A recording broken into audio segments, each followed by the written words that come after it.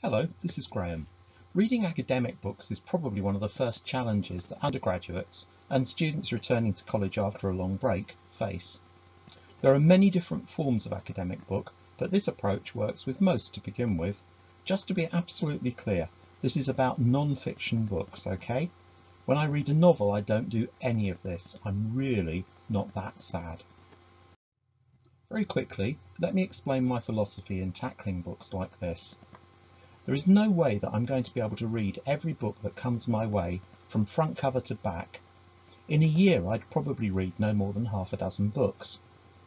While I might kid myself that the whole book will be a valuable read, the reality is that there's usually a small bit in each book that's actually relevant to me right now.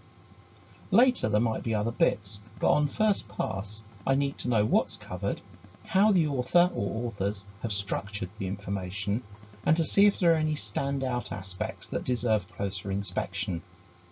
But if the small bit that should excite me is a disappointment, or it's hidden amongst pages of waffle, then I don't want to have wasted hours getting to it and ploughing through dull, tedious, uninspiring, or just plain irrelevant stuff along the way.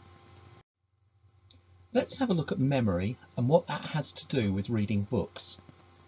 Tony Buzan, a psychologist who was the primary inventor of mind mapping, which happens to be my preferred form of note-taking in almost all situations, did some research in the mid-1970s that demonstrated the impact of taking notes on our recall later.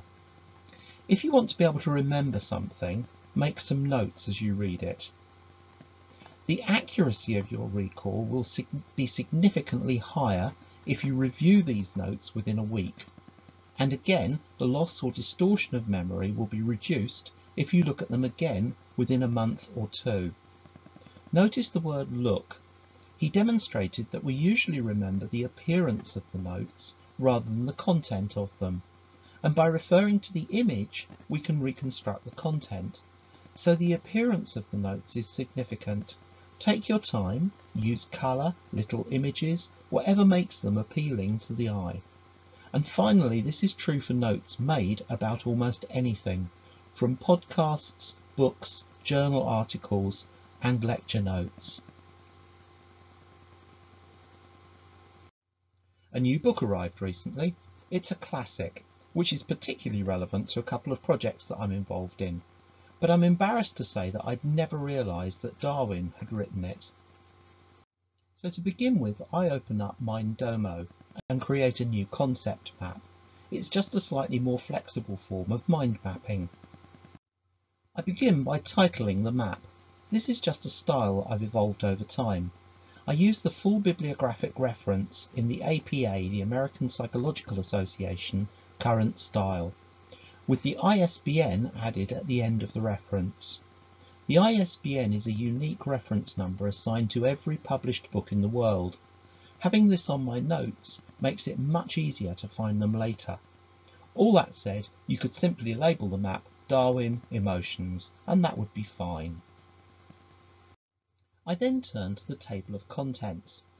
Good editors generally insist on a reasonably comprehensive table of contents, and not one that's cryptic. They usually list not only the chapters, but the next level of subheadings. This particular one is ideal.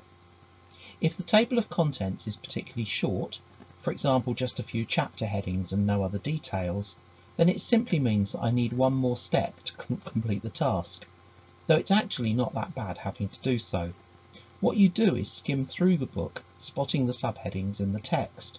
They'll always be highlighted somehow. The advantage of doing this is that the pages become part of your visual memory of the book, which helps to stimulate your recall. I then transcribe the chapter headings and subheadings to my mind map. If you look closely, you'll see that I've numbered them each in the style of the original book.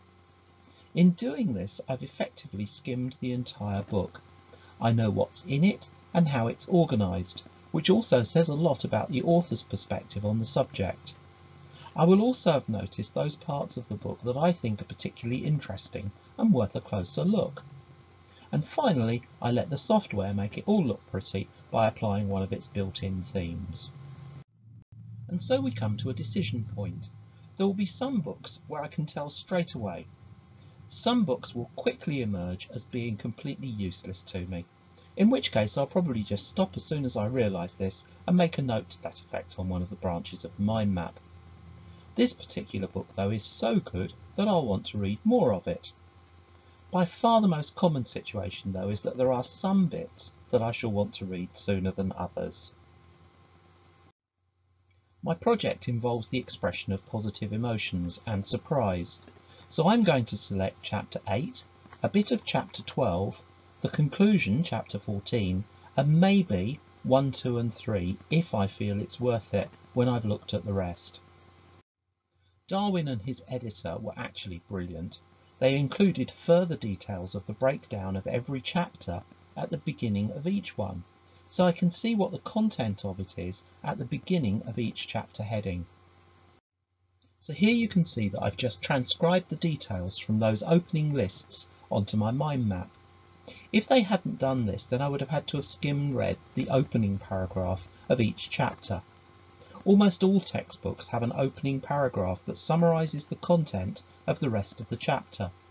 In the majority of cases you can get almost all you need from that paragraph. And of course again, if I find a particular chapter of greater interest, then I can read it in more depth and add more notes to the mind map. And here is my finished for the time being mind map.